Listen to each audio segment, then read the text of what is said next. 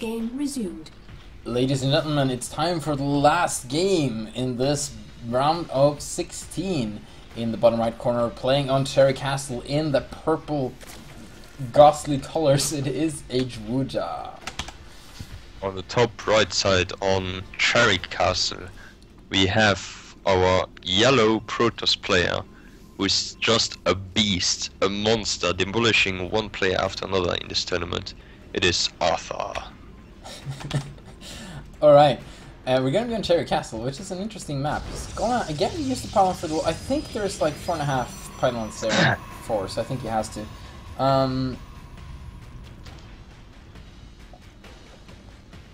Yeah, drink. I will continue your sentence. Thank you. Oh, Kalev is louder than me? I can fix that easily. Really? I'll just do this. I should be. Look. Don't turn your microphone. I'll fix this. I got this.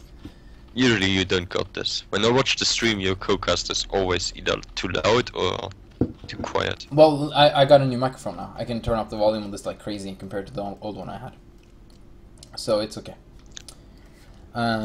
It's quite decent too. This map is made by Kintuva, or Untivak, who's made a lot of StarCraft 2 maps. He actually just made maps that's been in the map pool and whatnot.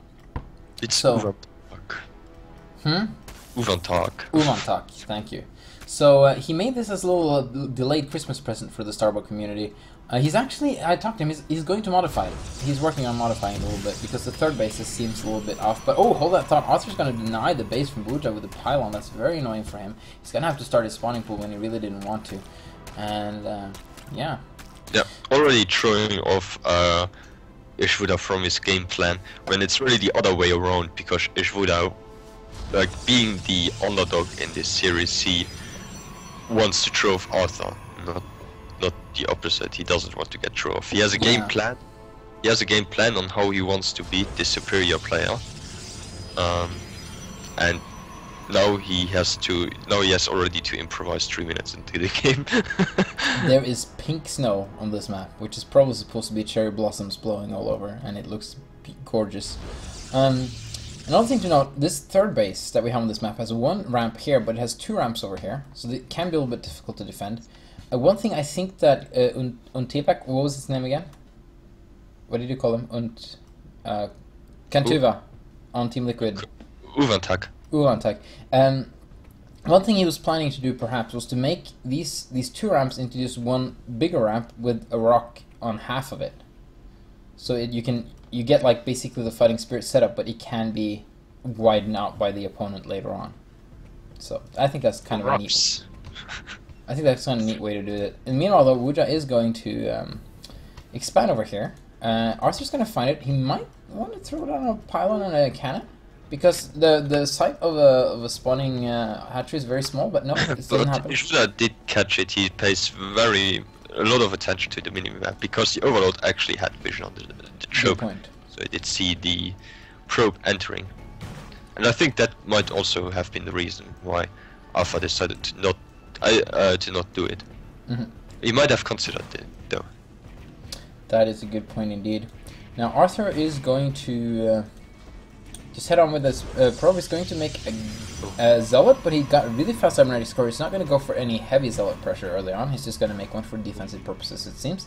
Keep trickling them in. No, he's actually going to move it out, but he doesn't expect much more from the Zealot than just to force out some Zerglings from his opponent, I suppose. I think we will see a Hydralisk burst from Ejwoda. We have one hatch, 1 gas. Oh, okay, now he's taking the 2nd gas. Okay, never mind. It still might be fairly close to Hydra Bust. This is definitely what I would do versus Arthur. This is like this would not be beneath me. And he's gonna see the first Hydralisk moving out right now. And Hydralisk at the 6-minute marks, especially when they trickle out 2 at a time. And he's actually gonna lose some drones here, which I feel is unnecessary. Yep, it throws down a cannon. Yeah. 2 extra cannons. And if I would be Ejwoda, knowing that it has been scouted, I would just cancel Hydralisk production and immediately switch back into drone production for a very short amount of time. Because to out-meta Alpha. You know, I think that's an excellent idea. And also throw down a layer so you can go for some lurkers, because one part of over defending versus this is starting to make a lot of speed lots. And when you have a lot of speed lots and suddenly the attack isn't coming, you're gonna counterattack, and then you need to be ready with lurkers to deal with it. Also, we see Alpha. No, Wood, what are you doing? Throwing down so many freaking cannons, and I think from this point, I mean, since you already have Hydras and the range upgrade, you can pick off the buildings. Don't lose Hydras like Ejwoda. No, this is very important. But if you have like 6 or 4 or 5 Hydras, you can pick off slowly away at the wall. Yeah. And I think even though he's no, Ejwoda, what are you doing? doing? Hold position. Damn it! There's no Zealot, there's no interaction at all. He just has to put his Hydras there and press H. Yeah, it's very easy to micro versus fountain cannons. You go out of range. Dude, did you hear me? Okay, out of range. There we go. Okay, that was a little bit unnecessary, but I still think it was worth it. Just by the fact that Alpha did throw down 4 more fountain cannons. And he lost his forge, he lost his gateway for the exchange of a couple of Hydras. No, get the gateway! No! Stop it! Get that, no, get that. This almost lose to Hydras. Now the reason, let's just talk about that for a second, because it looked like both those Hydras were going to die, but the reason the other Hydra didn't die is because it just started moving away as the Scarab exploded. And it is a short delay between when the Scarab is removed and the damage from the explosion happens, so that's how that Hydra got away, because it got into a part of the splash damage that doesn't deal 100% damage anymore. That's gonna be interesting. I think we're gonna see perhaps Zealots Reaver attack, but there are no Zealots. So we're gonna see the Zealot Reaver attack without Zealots.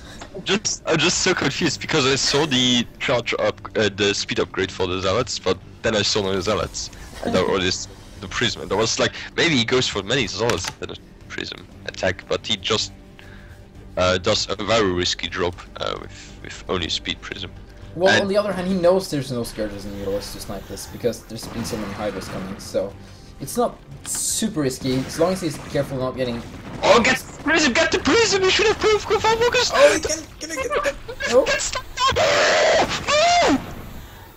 No, he doesn't get it, and oh, the Reavers do all the thing. Actually, your microphone does break up a little bit when you get excited, but that's actually kind of cool because it just adds to the effect, so it's okay. So yeah, this is unfortunate. We're just gonna lose a lot to these Reavers lost right here. his entire army to Reaver shots. Oh, that's so sad to watch, but so awesome at the same time. You know what? That's the comment of the day. And oh wow, GG. He just leaves, which is understandable at this point. Oh wow. All right. So that was round.